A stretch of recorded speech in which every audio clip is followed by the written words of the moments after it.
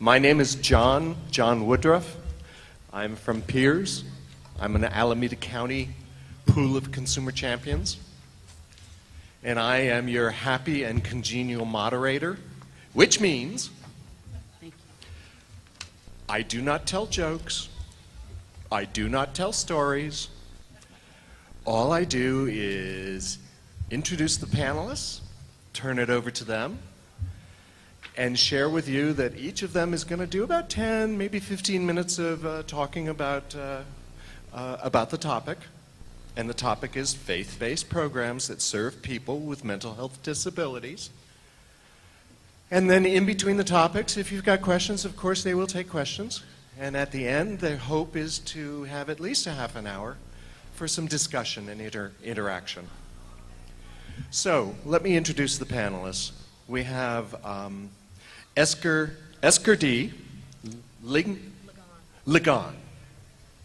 And Esker D. is the manager of behavioral health at Glide Health Services.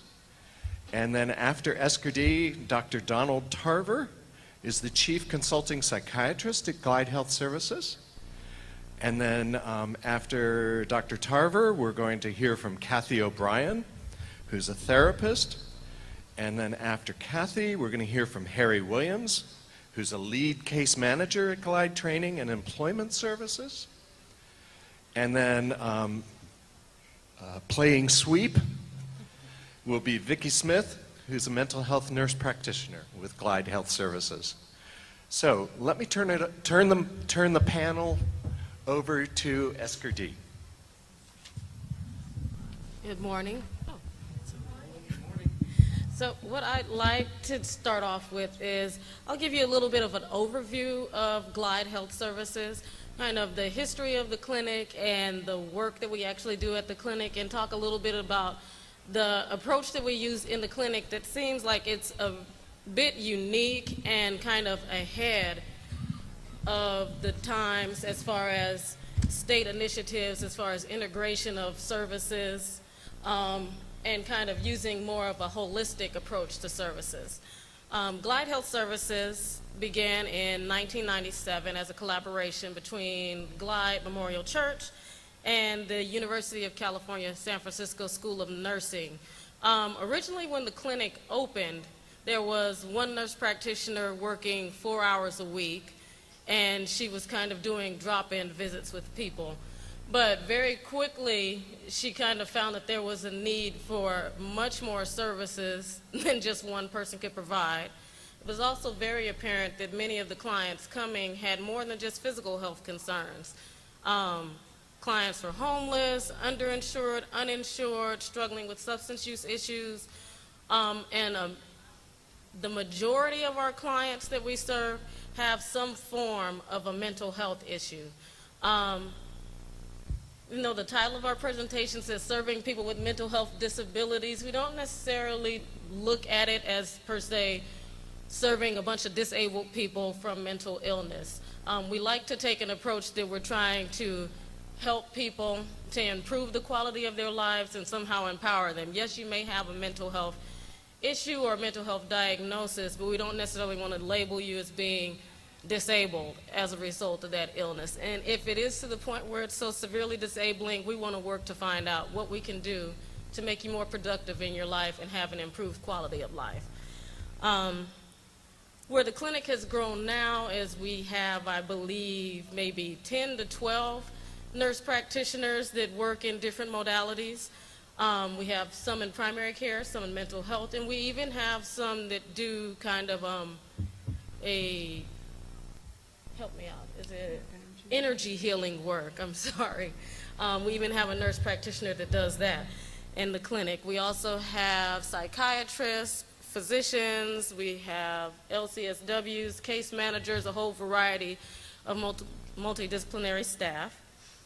We provide pretty comprehensive primary care, mental health, substance abuse, complementary care, case management services, and HIV counseling and testing within our clinic.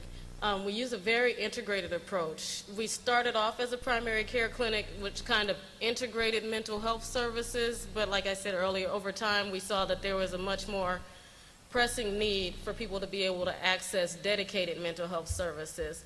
So it eventually grew into its own separate department within the clinic, but at the same time, we're co-located.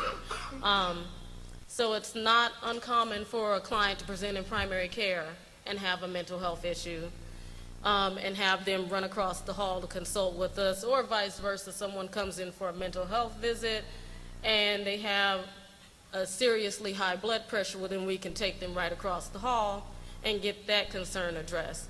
One of the things that's unique about Glide is the fact that we are affiliated with the church, and so we also have access to the pastoral care department. And there are times where clients present in a crisis and they do ask to speak with someone to address their spiritual concerns, and so we're able to pick up the phone and call someone, and usually they come up within 5 to 10 minutes or so. So that is a unique service that we do have access to, and some of the other providers will talk a little bit more about that throughout the course of the presentation. The approach that we use, and I think it's just by virtue of us starting off as a nurse-managed clinic, as nurses kind of think about things a little bit differently. We're always taught to kind of really check out what's going on with the client. And so as part of our assessment, years ago we developed a pretty comprehensive biopsychosocial assessment tool. And it does actually ask questions on there about one's spirituality. Because we recognize a lot of times for someone that's living on the streets or they don't have much, spirituality is what's keeping them going. It's what's there. And so we do like to take time to kind of ask people if they have any spiritual concerns, and if so, we try to find a way that we can help them to get connected either with the congregation at Glide, or if they're a different religion or have a different background, we do try to take the time and see if there's somewhere where we can link them so that they can have that part of their life fulfilled. The approach that we use is very patient-centered. A lot of our care is really driven by what the patient says. It's kind of different that you would come in, sometimes you go to your doctor's appointments and you lay out what your issues are and they tell you, okay, this is what you're going to do.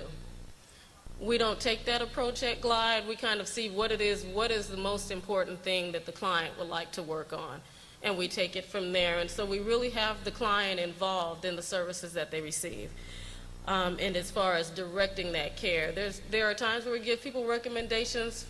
They ask us, what do you think I should do? And we give them recommendations, and that might not necessarily be the thing that they feel is important. They might not want to work on that as the priority. And so we kind of give them that advice, but we kind of really do let them guide the care, because otherwise you end up with a client who already is in a feels like they're in a powerless situation. You come in to us and we're kind of continuing to portray that, and you have someone that just kind of slinks out of services because they feel like they're not in control. So we like to, as much as possible, empower the client so that they can feel like they're getting the most out of the experience and that their needs are being met. We incorporate the whole Glide Foundation. We have a set of values, and there's a list of about 10 values, but at the core of the values is that there's a sense of unconditional acceptance, unconditional love, and so that's also woven in to how we provide services at the clinic. Our door is open, people come in, and it's like Reverend Williams was saying earlier, we don't care how people look, we don't care how they smell, we don't care what affliction it is that they're coming in with. Everyone is welcome to come to the clinic and receive the services that we provide. And then lastly, what I'll say, and I'm being a little brief because I'm a little bit under the weather, our main goal is that we create an environment where people feel welcome and where they feel comfortable with sharing anything with us, because it's only through doing that that we can really get to the core of what it is that a client needs and find out ways that we can better serve them. And with that, I will turn it over to Dr. Tarver, who will talk a little bit about his experience of providing psychiatry in a faith-based environment. Thank you, Escudie, and thank you all for being here. I'm going to present a little case, actually, and it's not by any means meant to be the best case example. It's just a singular one that I thought reflected on some of how we attempt to address spirituality or religion in concert with psychiatric, and in this case, psychotherapeutic practices. So this individual, who I'll call Fred, which is not his real name, has given me permission to speak with you all today. He is a single Christian bisexual white male in his 30s, and he first came to Glide Health Services in 2007 for general health care. 2 years ago, he'd been referred for health services as a homeless individual residing at a substance abuse treatment center. Over the course of the primary care evaluation at Glide Health Services, as Esker D has said, he was routinely screened for depression, and subsequently had a positive screen for depression and was referred to mental health assessment. And we confirmed diagnoses of major depression, generalized anxiety disorder, in addition to the already substantiated substance use disorders of alcohol and cocaine dependence. For his mood disorders, the client was prescribed antidepressant medication and sleeping aid, as well as psychotherapy. His sadness and anxiety symptoms responded well to psychiatric medication and therapy, and he progressed through a series of residential substance abuse programs and began to seek employment. Along the way, it was clear that his issues didn't only involve psychological and addiction-related problems, and that he had a crisis of faith of himself and in the world around him. I came to recognize that a conflict between his religious identity as a devout Christian and aspects of his substance use, as well as of sexual behaviors, had to be addressed in every planning aspect of his mental health care and substance abuse and occupational recovery. His lifetime clinical history had involved much difficulty coping with his parents' acrimonious divorce at an early age, suffering a career-ending athletic injury after showing much athletic prowess in high school and college, several failed romantic relationships, and intense shame over feeling unworthy in the eyes of God, and as defined by his Catholic faith. His addiction to alcohol and cocaine led him to dropping out from a prominent Jesuit college, estrangement from his family and friends, loss of employment, and a questioning of the Catholic principles of faith. Because my work at the Glide Health Center is influenced and informed by involving clients' spiritual selves in their treatment, I proceeded to treat him with a bit of therapeutic invention. That is to say, that I dared to directly and persistently raise the subject of his spirituality and religion throughout the course of his psychotherapy. I now see him in an individual program in a private practice sponsored by the City and County of San Francisco. Fred expressed that he derived much strength and solace from prayer, attending Sunday church services, pastoral counseling from a local bishop. He achieved abstinence from alcohol and cocaine for 2 years, transitioned from residential substance abuse treatment into independent community living, and sought and obtained employment at a Christian faith-based charitable organization. This faith-based workplace remains his most stable employment to date, and his religious identity is so encouraged that it's at the forefront of his relationship to his colleagues and the clients whom they serve.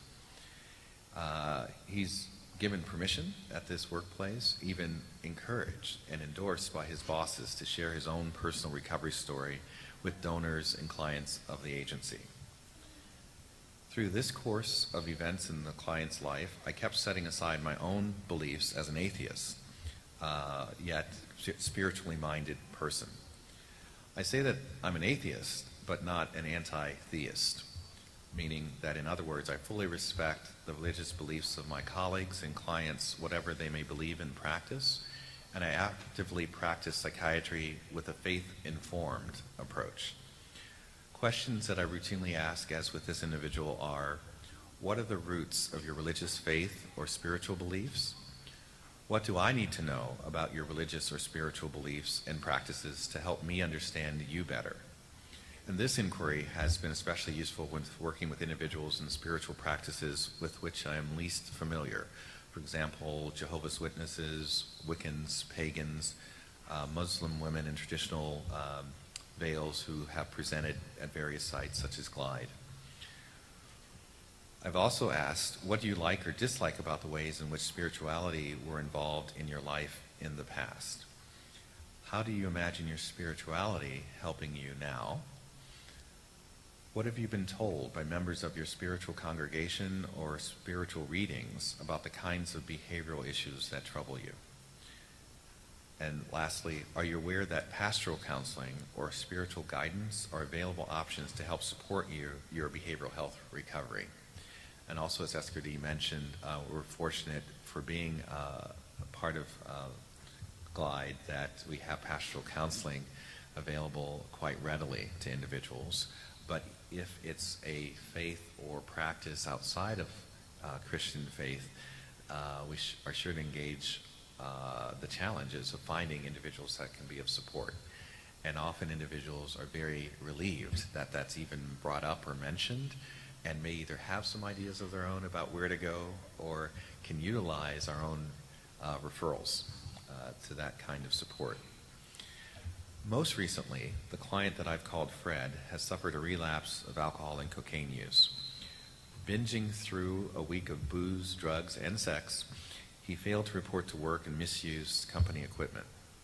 Simultaneously, he spent an entire paycheck at one strip club where the management and staff induced him to spend increasing amounts of money for services while he was fairly intoxicated and hence fairly incapacitated.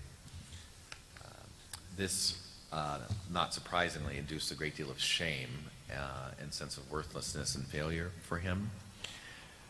He has since enrolled in a 14-day outpatient substance abuse day program paid for by his employer-sponsored private insurance. He's reconnecting with his AA sponsor and has a new AA home meeting. He's beginning consultation with an assigned spiritual advisor at his faith-based workplace as a condition of employment while on probation. In our therapy session last Friday, I raised the issue of Fred's lapsed religious practices as one of the elements that likely contributed to this latest alcohol and drug relapse. He had not been considering his formerly supportive spiritual practices as important to returning to work and to his ongoing addiction recovery. But I reminded him that his earlier lengthy 2-year and successful abstinence had been accompanied, even informed, by his spiritual practices, such as relating to a higher power at AA meetings, scripture reading, solitary prayer, visiting a church nearby his workplace almost every workday, and attendance at regular Sunday services. Accordingly, Fred recognized that he had avoided making a priority of nurturing his religious self due to recriminations against God and for recriminations against God for allowing his relapse, and shame or having disappointed God himself. We view this in the context of a misplaced perfectionism and narcissism that, if it continued, might lead to further risk of resorting to alcohol and cocaine if he indulged those painful feelings and ego-dystonic feelings. Instead, I was able to steer him towards a more realistic, compassionate regard for himself and his human fallibilities. We discovered that he had in fact been neglecting his religious practices for months preceding his relapse, and that he generally benefited from such practices. Accordingly, he recommitted to a resumption of Sunday church services, choosing a newer and more recovery-oriented congregation over a previous congregation that he'd come to view as too chastising and too judgmental. Moreover, he was inclined to seek pastoral counseling toward reconciling his sexual self with his conflicted religious concepts of chastity, morality, and his spiritual self. So in conclusion, in presenting this case vignette, this is all to say that there is a role in professional therapy for explicit engagement with clients such as Fred. Clients whose spirituality or religiosity helps them to overcome their depressive feelings of worthlessness. Clients whose spirituality or religiosity forms the basis of their Alcoholics Anonymous or other substance abuse recovery work. Clients whose spirituality or religiosity is so much a part of their personal identity and career life development. Thank you.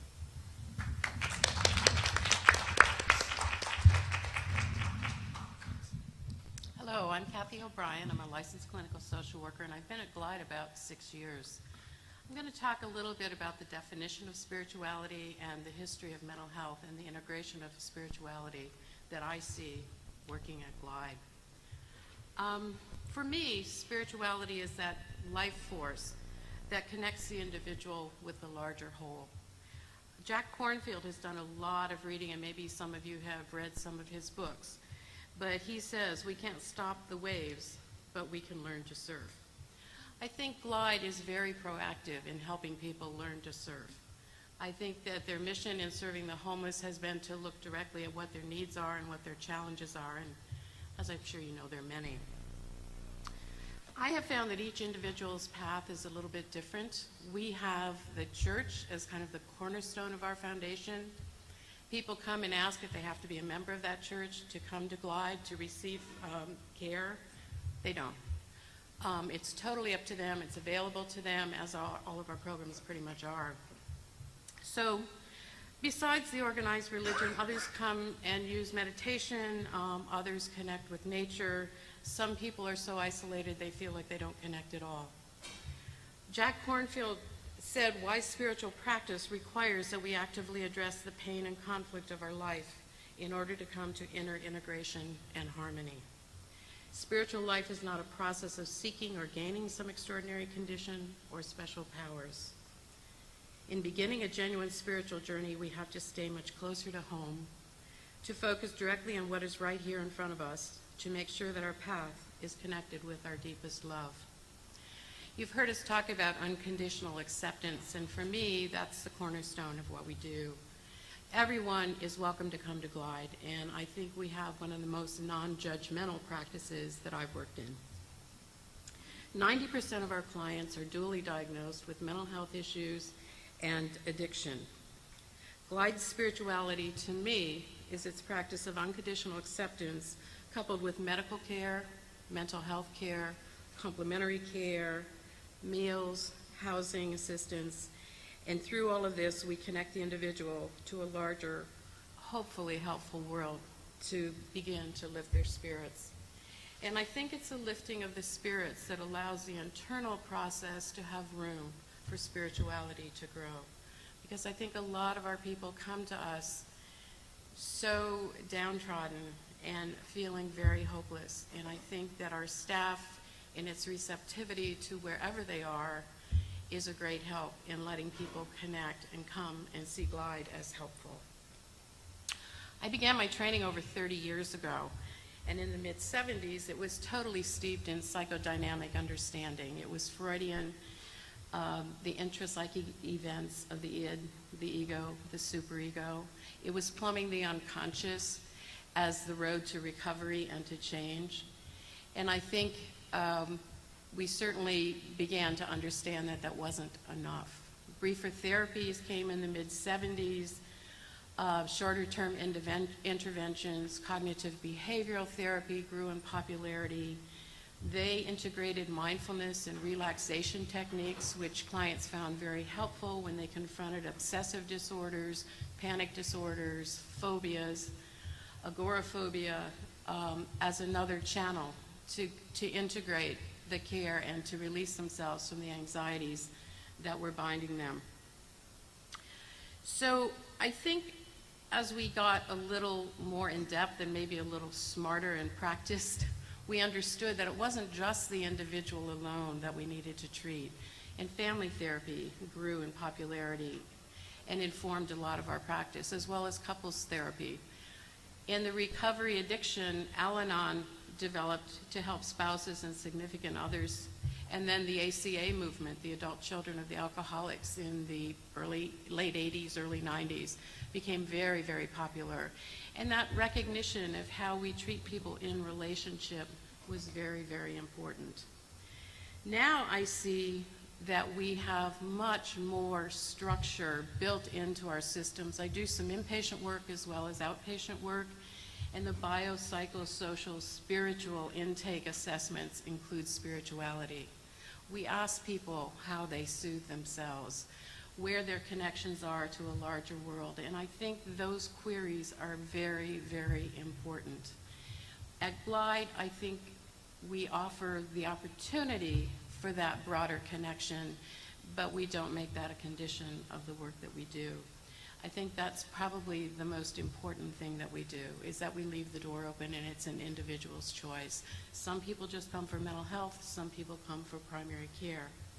What we know about our population is that people who come to mental health may not have had any primary care for years. So along with a screening for depression, we also screen for diabetes and high blood pressure. We start the basics rolling so that if we can identify problems, we can certainly leave that door open so that they can get care. I had a patient who was living in one of the SROs in the Tenderloin, and a friend of hers brought her in because she was so depressed. And our medical assistant took her blood pressure and came to me and said, "I've never had a blood pressure come out this low." I didn't know what it meant, but I knew it meant something. That's not my area of expertise, but immediately our clinic manager, Karen Hill, came in. She knew that it was internal bleeding and that this woman wasn't just depressed. And we got her to an emergency room. I think those are the things that we do that open the door and let us know that we really want to treat the whole person. Every person who comes to primary care is also given a depression screen. They're given it a second time in 3 months and 3 months again, so that we have some measure of how people are doing. A lot of people don't even know that they're depressed. It helps us in mental health educate primary care, just as primary care educates us every day about health conditions. So having all of this under one roof is a great aid. It's in the forefront of what clinics are now doing, and I think that we're very fortunate to have that at Glide. Along with that, we have shelter reservations, we have case managers who help with clothing, they help with resumes, they help with food, they help with housing, food, furniture. Wherever that person is, we try to intervene and see what we can do. Glide has spirituality at the heart of its existence by embracing and welcoming all individuals. By providing meals, clothing, health care, pastoral care, counseling, and case management, they invite the individual to begin helpful and nourishing connections to a larger whole. I do think that Glide is known as a religious organization, and I can't emphasize enough that the foundation, that's only one program, and it's certainly an important one. But that is not a requirement. And I had a patient that I will close with who came to San Francisco from New York. He had been seriously addicted to alcohol, heroin, cocaine, and methamphetamines. He was in his early 50s. He was able to stop drug abuse on his own. He was transferred to me when a colleague left, and he would come into my office for every meeting, absolutely on time, carrying a bag with 2 open wine bottles. He asked that he never have an appointment later than 11 o'clock because he didn't want to disrespect our work, and he didn't think he could go past noon without a drink. So that's what we did. We had 10 or 11 o'clock appointments. I met with him regularly. He was able to be housed in an SRO. He was on general assistance. He was pretty much not interested in not drinking. He believed that his regime of herbs and vitamins was sufficient to offset the drinking. We practice harm reduction at Glide. That's certainly his choice. Dr. Tarver and I helped him complete Social Security applications. He was very, very grateful when he finally got it. It was about his 3rd or 4th application process. And if you don't know, it can be a very lengthy process. But it wound up with actually their offices calling Dr. Tarver and asking him, can this man really work? Is he really eligible? And Donald assuring them that indeed he was. He was a very bright man. He was a voracious reader. Many of our sessions we talked about politics. And once he began to write, it was something he always wanted to do, and he brought his writing to me, and I was very, very impressed. And at the end of our work together, he brought me his published short stories. And I think for him, that was his spirituality, and I think that we at Glide were a part of it. Thank you.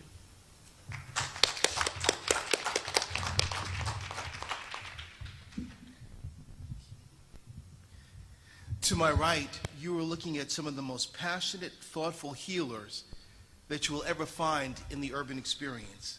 It has been my great and glorious privilege and honor to serve with them, and they truly, truly inspire me. When I first arrived at Glide, I was introduced to a client that I do not believe that I will ever forget. He stood about 6 feet tall with long, stringy hair. His blue jeans were so caked stiff with dirt. His t-shirt was so soiled that you could no longer see the Grateful Dead emblem on his chest. But what I remember most about him was the stench. You see, this man, whom I refer to as Mike, lived in an unregistered Ford Ecoline van. He shared these humble quarters with a family of cats. Month after month, the van was not cleaned out, nor was it washed out. Mike slept among the droppings and the urine, and if his makeshift bed wasn't bizarre enough, Mike confessed to me that he had not had a shower or a bath in the last month. He was so fragrant that if the United States Department of Defense could have figured out how to bottle up the aroma, they could have sent it overseas as a war weapon. And this was just the beginning of the issues that Mike presented. I don't have the clinical background that would allow me to quote a diagnosis from the DSM-4 book, but I can tell you that Mike was angry, that he was impatient, that he was given to temper tantrums, and 10 minutes after he had hit the front door, he was seated in front of my desk. On his second visit to the clinic, Mike had calmed down somewhat, and without being pressed, he expressed to me a profound sense of loss due to the death of his only friend. And then he said, "I love God. I love Jesus." He began to speak of faith that had sustained him and yet had somehow disappointed him in the time of heartbreak. And then he said, "I'm lonely." Well, religion is more practical than most people make it, so I said to him simply, "Friend, you want and you deserve the communion and fellowship of fellow human beings. And if you desire this, you will not get it until you improve your personal hygiene." He nodded and he took a list of free shower locations from my hand. I didn't see Mike again for about 2 weeks. One day I walked into the client wait area and a neatly dressed man with a well-coiffed ponytail said, "Hi, remember me?" The only thing that I recognized about Mike was his voice. The transformation was startling. Spirituality was so ingrained in this man's life that it would have been difficult to assist him with anything without first addressing or speaking about his spiritual needs. Glide is located in a very difficult area. The Tenderloin is a multicultural ghetto, a meth and crack saturated section of the city where law and order have broken down, and the most vulnerable members of our society suffer from poverty, want, mental illness, and lovelessness. When I first came to Glide, the thing that most impressed me was the spirituality of the homeless. People began and ended interactions with the phrase, "God bless you." Clients assured me that they were praying for me. In between queries about housing, about food sources, about ways to find employment, in between queries about, "Can you help me with my resume?" or "How do I escape from a domestic violence situation?" they would share with me quotations of faith. They would share verses from the Bible, and occasionally some would say, "Can we pray?" I now work with Glide's Youth Build program, a school that serves highly at-risk young people from the hardest and most dangerous neighborhoods in the Bay Area. On my first day of work, I was standing in front of the building when my coworker looked at a car that was approaching us. Out stepped a young man with a scowl on his face. And my coworker said, "He's a hardcore gangbanger," and he mentioned the name of the criminal organization that he believed that this young man was affiliated with. I gulped when I considered that this young man would be my client. A strange thing happened even before I was introduced to the young man. The client discovered that I was a person of faith. Somehow I don't advertise that at work. After he discovered this, he would never pass me without a Kool-Aid smile, a handshake, and the words, "God bless you." Again, one day we were in a gym even before we had actually been formally introduced. And he walked up to me and he began to tell me that how he was embracing faith now and he was trying to leave a difficult background behind him with the help of the Lord. We can say that spirituality has no place in the workplace, but that is not true. It's not practical. Most of our clients, especially African American and Latino people, come from some type of a faith-based background. And so do our service providers. Now, you might not bring prayer beads to the workplace. You might not bring anointing oil or have the 23rd Psalm plastered on your wall, but if you work in the inner city and you're a person of faith, who here hasn't uttered a silent prayer when they discover a strange bruise on the torso of a vulnerable woman? Who hasn't bowed their head when they realize that a client that they work with and love has a dropping T-cell count? We bring who we are to the workplace. When I first came to Glide, there was some concern about how much of my spirituality would actually be coming into the workplace. You see, I have an earned Master of Divinity degree from a seminary school, and I'm also an associate minister at the Allen Temple Baptist Church here in Oakland, California. People wondered, and they wondered out loud, whether I would be baptizing people, serving communion, and passing an offering basket during the client interactions. Well, perhaps Jesus' most famous parable concerned a Samaritan who was walking down a desolate road when he came across an unconscious victim of a mugging. The Samaritan stopped on his path. He administered medical care. He shared his resources with the man. He expressed a divine love and compassion to the fallen man, all without uttering a single word. And then Jesus bids us to do likewise. One day I walked into my case management office and I had an appointment with a man who was a Buddhist monk dressed in his robes. He owed a lot of money to the healthcare system and he needed someone to help him negotiate these thousands and thousands of dollars into a point where he would be able to live with a payment. Well, he walked in with two followers and he sat down across from me. And I looked at the client and I said, "What shall I call you?" And one of his followers said to me quite gently, "You shall not call him anything." They said, "We will speak for him." They would not permit me to speak to him directly.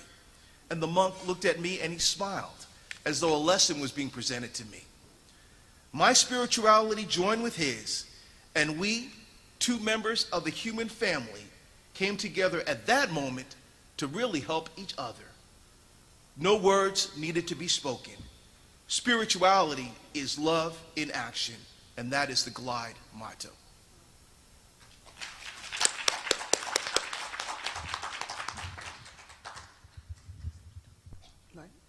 It is on. Okay, hi.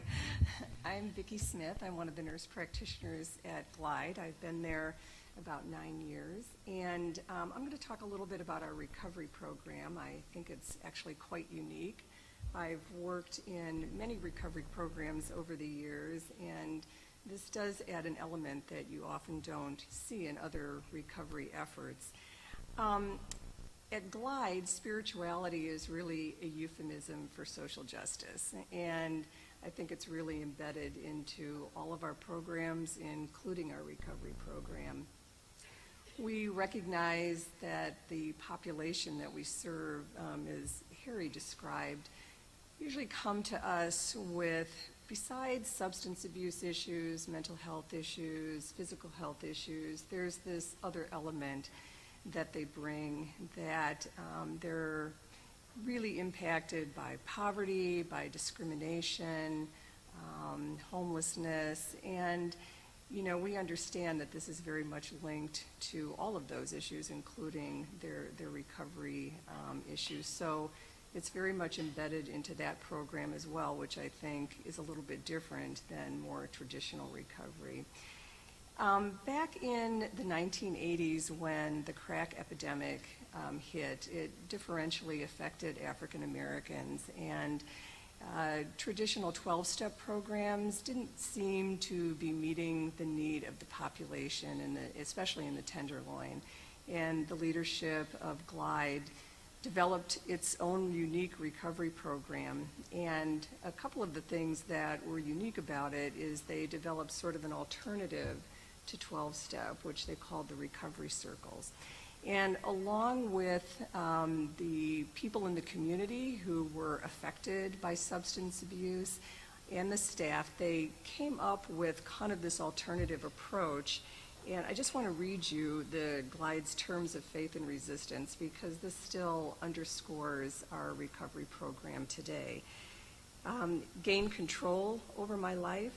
And I actually brought copies, so people, you don't have to write it down, but you can have a copy of this. Tell the world my story. And I think that's really important, because isolation and hiding and not being able to express that this is going on in your life is really a hallmark of addiction. Stop lying, be honest with myself, accept who I am, and Glide is really a beacon for people that are not accepted anywhere else. Feel my real feelings. Another place I think where Glide is unusual is some of the panel members have spoken about things that I think people would find very difficult to express in other venues, but at Glide there really is, I think, an openness for people to be able to say whatever it is they want or need to say. Feel my pain, forgive myself and forgive others, practice rebirth, a new life, live my spirituality. And again, it doesn't say religion, it says spirituality, so it really, even in a religious organization, leaves that very much open to interpretation. Support and love my brothers and sisters. One of the reasons this came about at that time, living in the Tenderloin was and continues to be an extremely dangerous place to live. And people felt that they really couldn't even leave their places that they lived to commune with each other and provide support. Glide kind of served as this beacon, and so it was the one place where people found a support system that they really didn't have anywhere else. And when I think about the spirituality aspect at Glide, I think the common denominator was really people feeling very lost, and this kind of gave people a place to express how they feel and have a support system that didn't seem available to them anywhere else. The other activity that happened along with the recovery circles was something called Live at 5.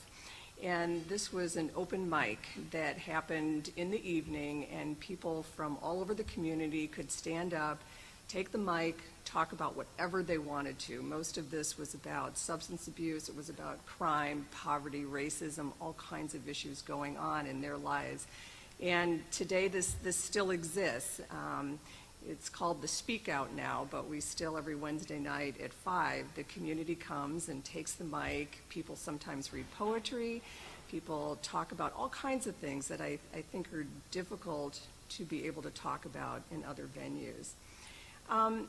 We have a 90-day outpatient recovery program that opened in January, and we, again, include all of these kind of belief systems into our recovery program. We also have tried to include evidence-based practices, so we really want everything to be available to people that walk in there. So part of our intake process is to have a physical exam, a psychiatric evaluation, in addition to a substance abuse evaluation. All of our patients, regardless of what program they're in, are routinely screened for substance abuse, tobacco dependence, and mental health issues.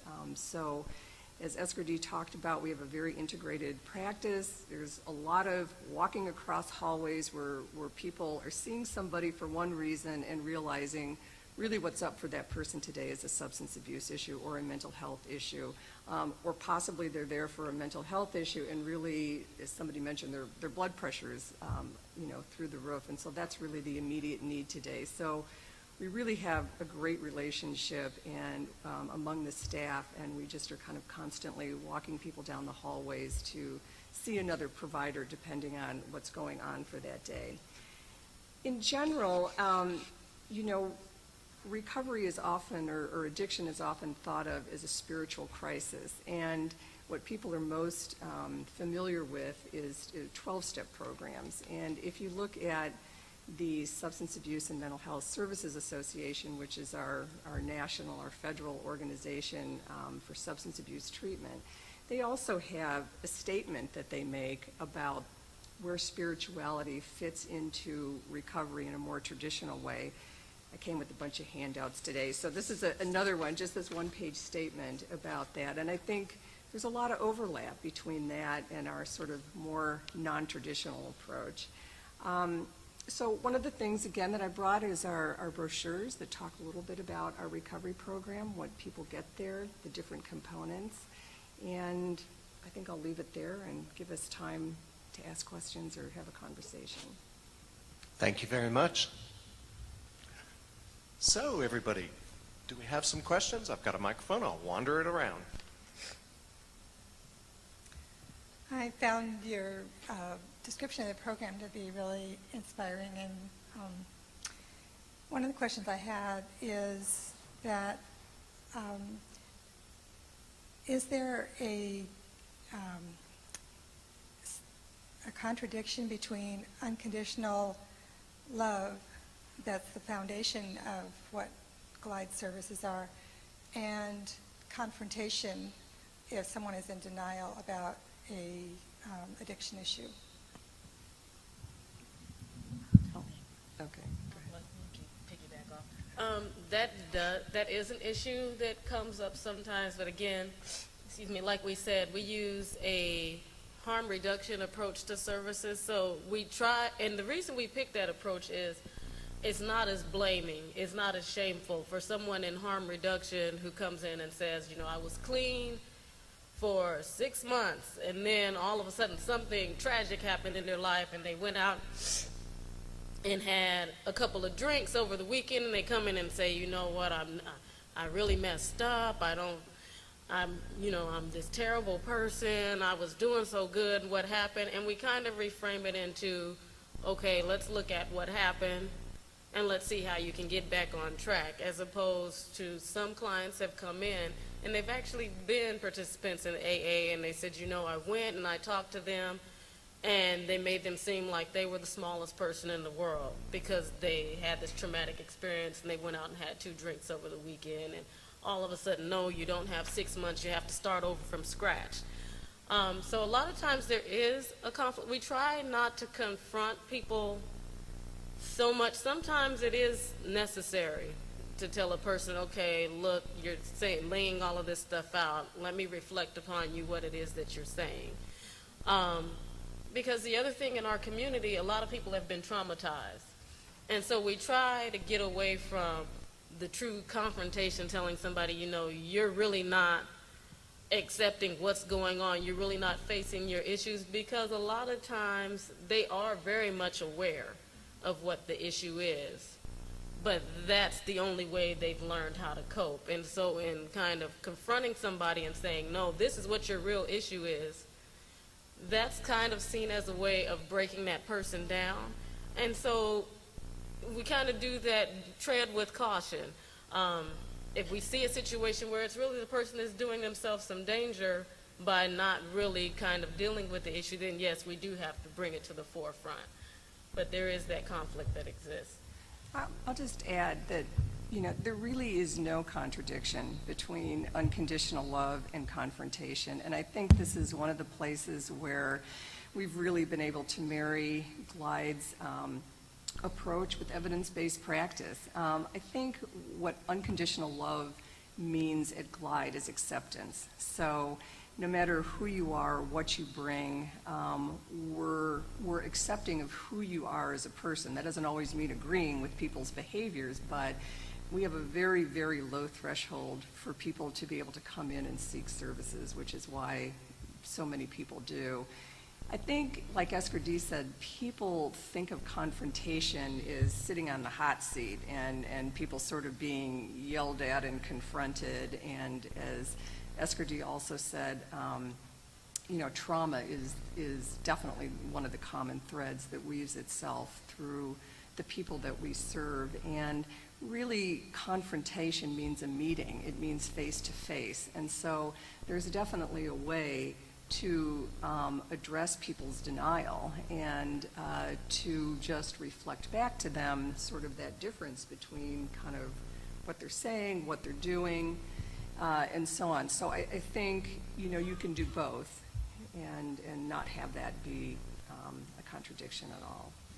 I just want to quickly add that it's helpful, I think, as we work across diagnoses and non-diagnoses, to kind of depathologize, because substance abuse, I think, has been particularly overly stigmatized.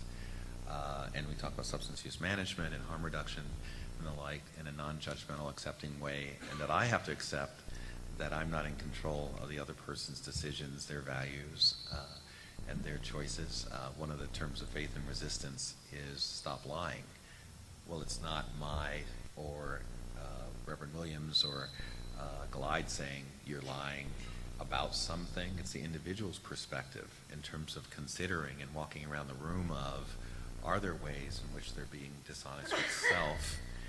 And I would liken my approach to those who use substances that may be viewed by myself and most importantly by themselves as harmful, as not too different than working with schizophrenics, individuals who may have paranoid beliefs, and there isn't the same expectation that I would confront their denial, that these things can't be true. I can both hold that perspective and allow that for them, that's the truth of their lives that they're living, and it may never change. It may be a fixed delusion, but that we can be successful in serving the person who's there in terms of, well, what are your needs? Where are you getting into trouble with those people who are pursuing you or giving you negative feedback? And where can you live safely? Where can you eat nutritiously? What can help you in terms of feeling less agitated or combative? And finding the common ground that gets away from my professional outcomes. So my treatment planning, and I think for all of us, is really client informed. And if we ever get too full of ourselves, as Reverend Williams spoke, the clients are sure to correct us, because they will either leave and or confront us about how we're seeking to control them. It's not our role. My name is Eugenia, and I work at Mental Health Consumer Concerns as a specialist facilitator. Therefore, I do groups. And when we talk about the issue of religion, sometimes I have to be very careful, and sometimes it's difficult when you stop and when you don't, because I notice that many people, because of lack of education or beliefs that they have, cliches, turn religion into almost an obsessive thing.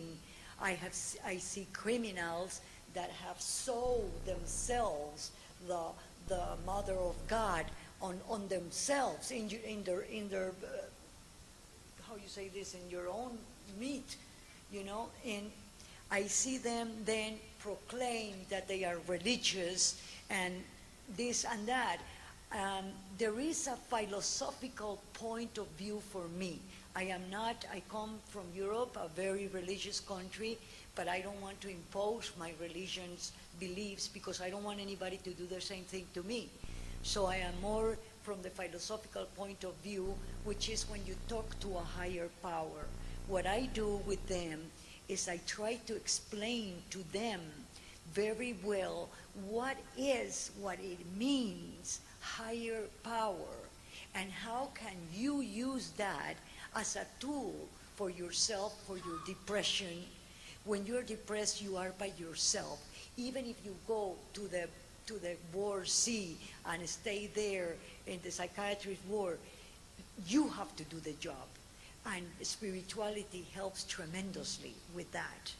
I noticed too that because of lack of spirituality, many people turn with a lot of hate and a lot of anger, very much. So I think that I am all for helping out more to understand, for people to understand what really means higher power, what really means understand what it means to go certain path, certain way without becoming too obsessive with it. But there is a little bit in between, and I would like to hear your opinions. Thank you.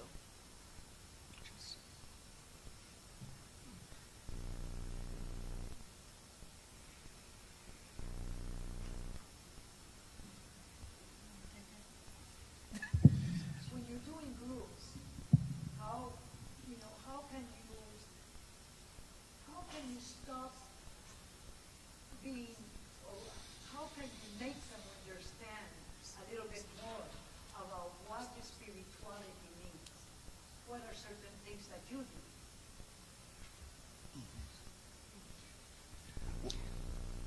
I just want to comment on something you said earlier, and it kind of drew me back to what the first questioner said, that when she mentioned the fact about confronting people when there is something that they really need to fix, and it may be uncomfortable.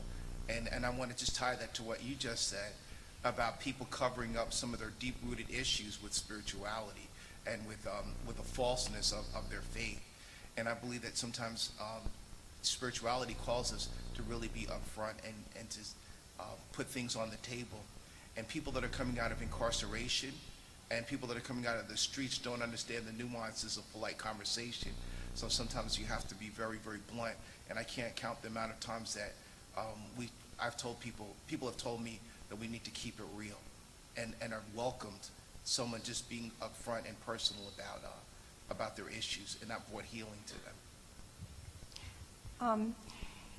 I would just add that I think this is a process, and it can be an incredibly long process, and hopefully that over time people will be able to develop maybe a greater repertoire of things that they can, ways that they can cope and other things, so that there's not just, one thing that they go to.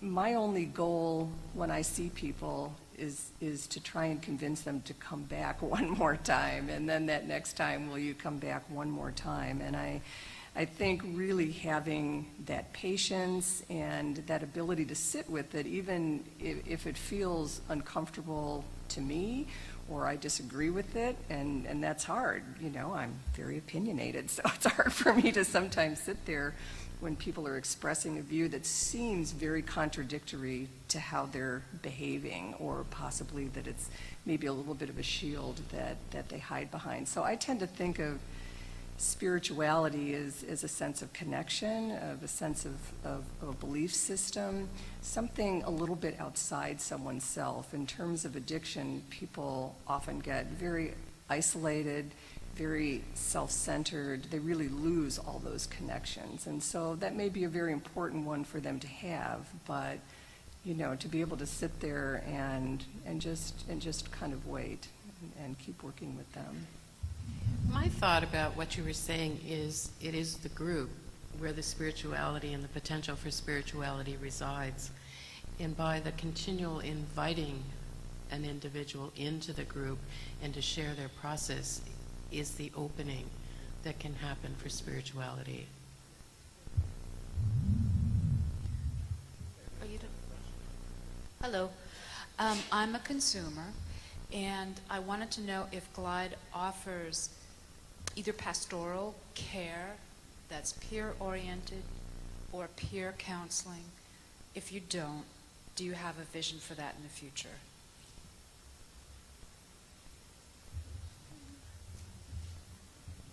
So we do have a pastoral care department.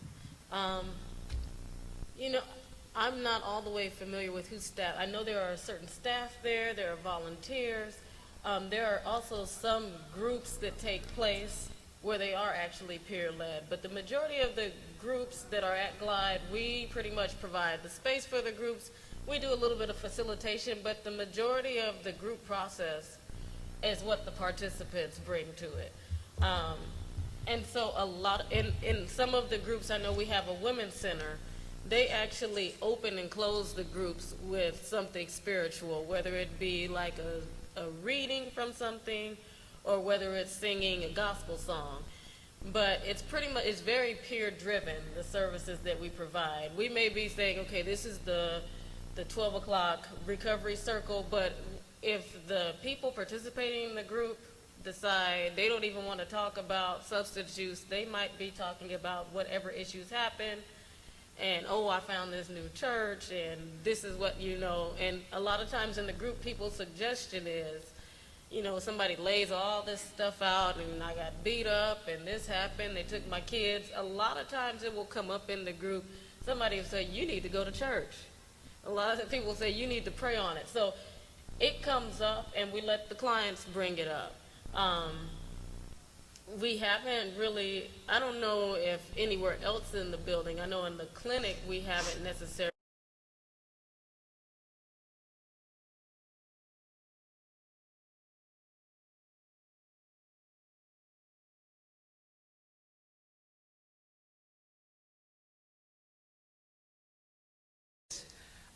In the community, I work with a lot of individuals, and many of them have mental health issues.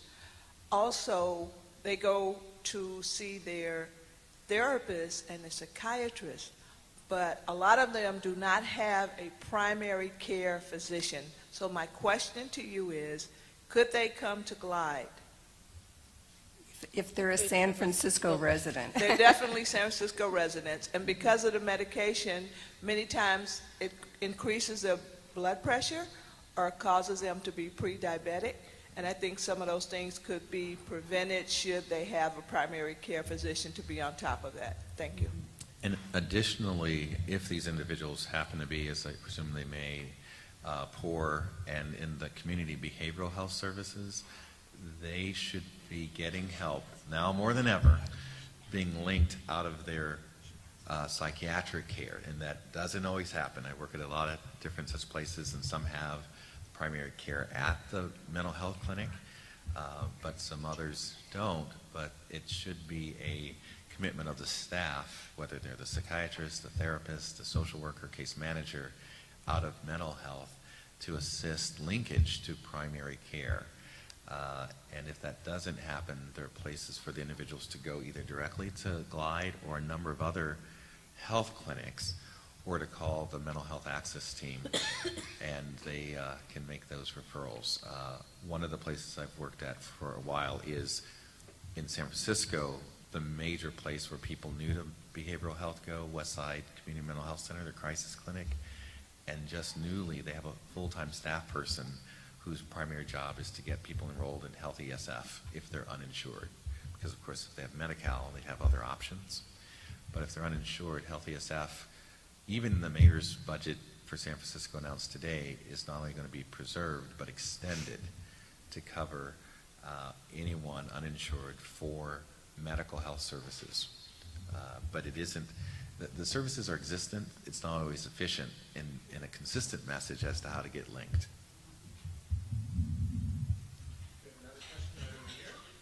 Hi, I'm Michelle, and I work with young people 16 to 24.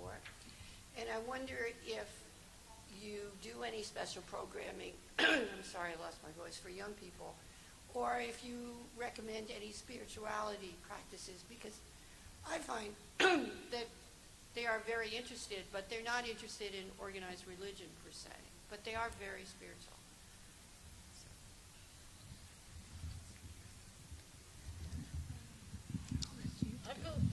We do have a dedicated youth build program. One of the things we started doing in the clinic was actually trying, and so the youth build program, they actually work with transitional age youth. But one of the things we started doing was actually developing a youth clinic, because we discovered that we have this subset of people that are getting services from a Glide program, but we found out they weren't really getting any health care. So we have started trying to work with them on actually getting them to come into the clinic. We started a series of health-related classes with them. to try to get them kind of more informed about some health and physical health, mental health issues, relationship type issues that exist. As far as anything geared towards their spirituality, I know that there are some activities that take place at Glide. They actually do have a youth ensemble that performs every so often.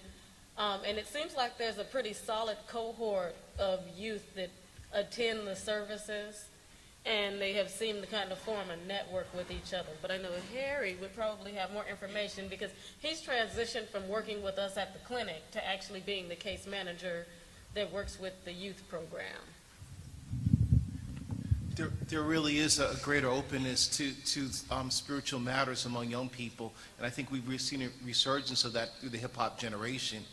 And there's many of the young people, young people are often invited to come to Glide, and many are members there or attend at least sporadically. And they do have a greater sense of spirituality, and I think that's going to be something that will be addressed further in the days to come. Thank you very much. We've got another question right here. Hi. My dad is a social worker, and he works with people with mental illness. And he's always, whenever like we would talk about his job, he was always would say, you know, be very careful about mixing spirituality with like counseling or with the clients. Because in his experience, he's had experienced some of his clients either turning to religion or spirituality and them believing that they're cured, and then going off their medication that has helped stabilize them, and then they would suffer a crisis. So you use the term recovery, and so I'm just kind of wondering what you mean by recovery, particularly when there are some mental illness that really aren't, I guess, like curable, like schizophrenia or like bipolar disorder. So how would you like integrate spirituality, but also be very careful about like, okay, this is something that you're going to have to work with for the rest of your life or something? So I think it's a great question, first of all. And I'm sure other people will, you know, have some comments to make, but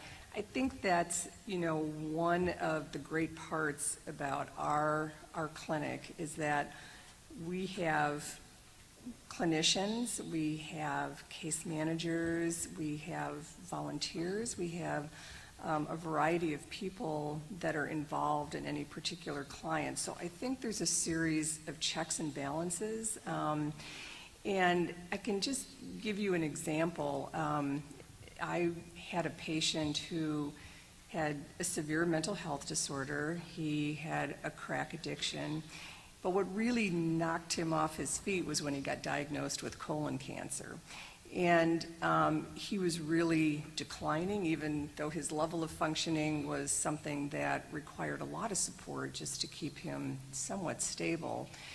And there was a point when sort of nothing was working that I asked him if he felt like it might be helpful to talk to one of our ministers, and he said yes, and called down to that department, and one of our ministers was up there in 2 seconds and, you know, took him to another room and spoke with, I mean, he was really having an existential crisis about, you know, a lot of life and death issues that somehow his substance abuse and his mental health issues had not really prompted him to think about, at least in that way. And when he came back into my office, you know, and I kind of asked him how it went, you know, he just looked a little bit different. I mean, he felt like that was really helpful. And he actually participated more fully in his mental health care and, you know, for a time was taking his medication more consistently. So, you know, I sort of looked at it as all of us kind of working together to get the best outcome. I mean, we may have a very unique pastoral staff, I don't know, but they would never recommend that someone stop taking their medication or stop seeing their therapist or mental health provider and in fact support all of those. So, you know, I suppose it depends on where a person would go for services, but at least at Glide, I think all of those things work to provide the best outcome. It's not sort of an either or. And in terms of your question about recovery, again, we're really informed by a harm reduction model, so it's really a process. It really is, you know, very much client dictated, what their interests are, what their goals are.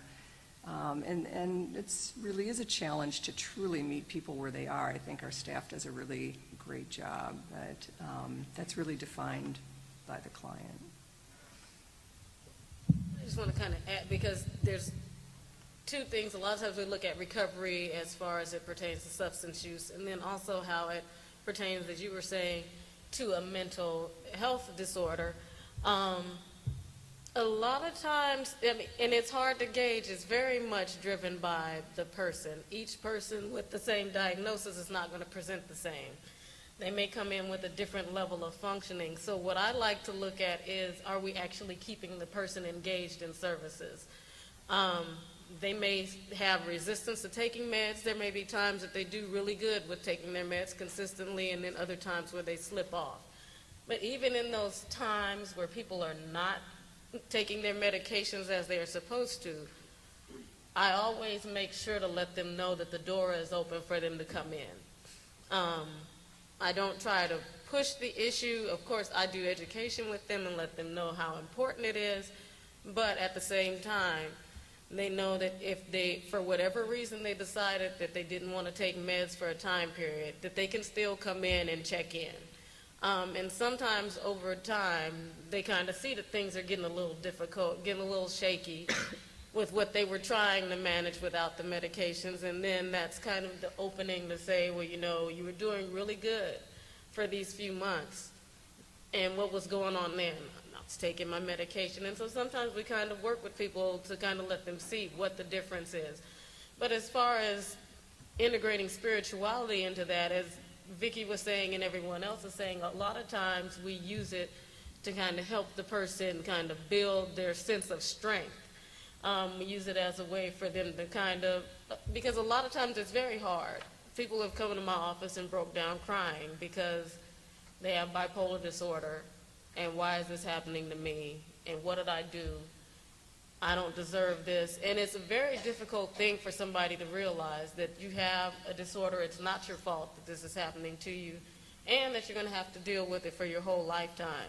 So there has been times where clients have come in, and the only thing that I could really think to do, there was a woman in particular who just came in and broke down crying and said, I prayed about it and it just won't go away, and she was so inconsolable. The only thing I could think to do was to take off my iPod and let her listen to some gospel music.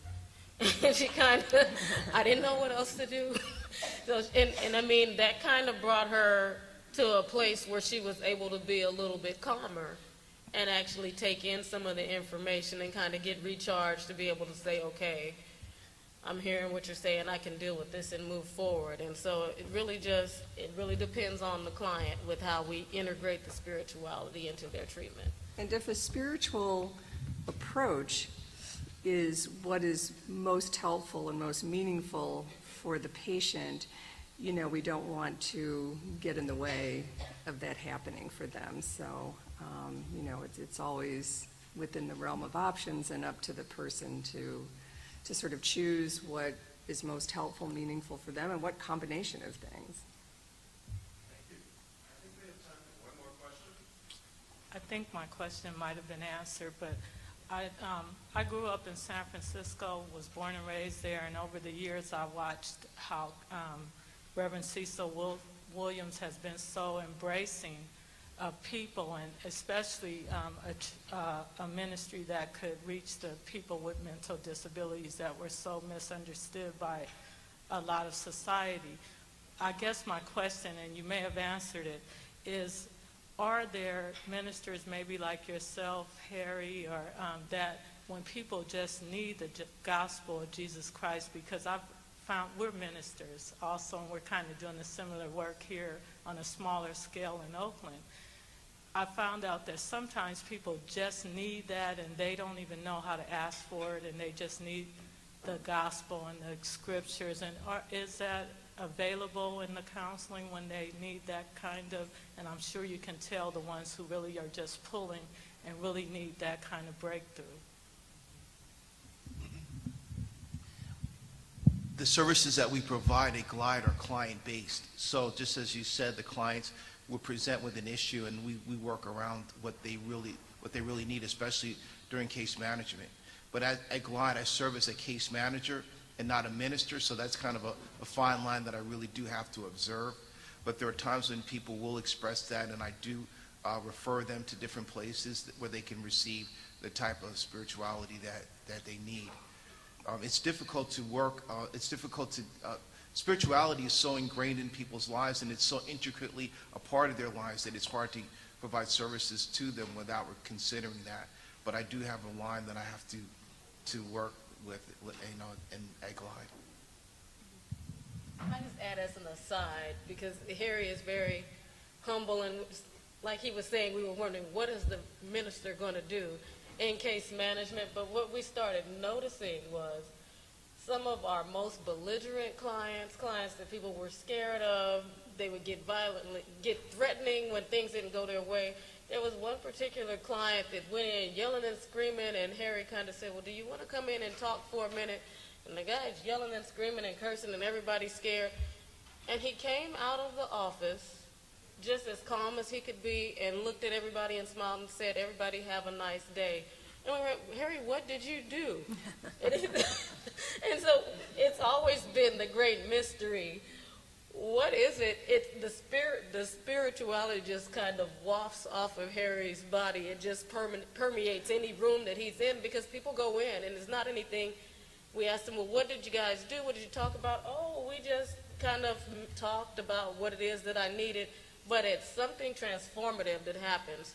So even though he says it's a fine line, it's coming out of his pores, because people come out transformed, a totally different person after they meet with Harry. And I just wanted to add that. That's true. Thank you. We've got our last question right over here. Oh, well, it's a comment and then a very practical and very simple question. First of all, I thoroughly enjoyed the panel discussion, and I certainly think we have a lot to learn in terms of, at least in my system, in terms of integrated practice. I was extremely impressed with what you had to say about integrating both the physical health care, the mental health care, the substance abuse, and the spirituality. I'm also extremely impressed with the sensitivity of the staff and the diversity among the staff, from a minister to an atheist and all in between. And yet there is that sensitivity and spiritual awareness. So that's the comment. My question, and one of you, I don't remember whom, indicated that you had developed a biopsychosocial tool that you use for assessment that has that kind of spirituality, sensitivity, and awareness built in. So my very practical question is, are you willing to share that? We're willing to steal from anybody. You don't want to reinvent the wheel. That's not a problem. If you'll tell us where to fax it, we can easily fax you a copy. Great. Well, everybody, let's thank our marvelous panel for a